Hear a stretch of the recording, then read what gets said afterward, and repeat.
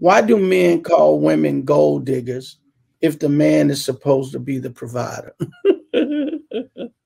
Now, first of all, you're asking me to subjectively answer for all men, and I can't do that.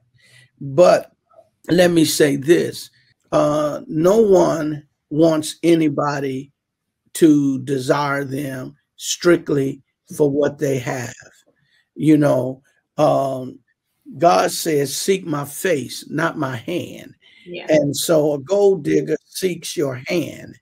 And so that's why men say that. And men are to be providers, but doesn't want a woman to be with him simply and solely because he provides. What if you have a woman who wants to live, and I'm saying Christian, who wants to live on a certain level financially,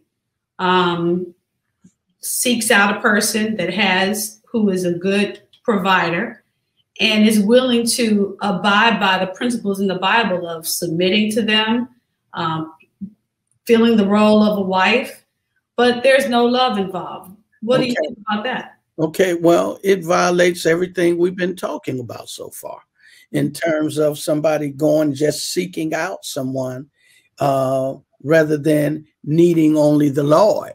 Yes. You know, so, you know, if they're going after all of this, I mean, that doesn't seem like a healthy quest.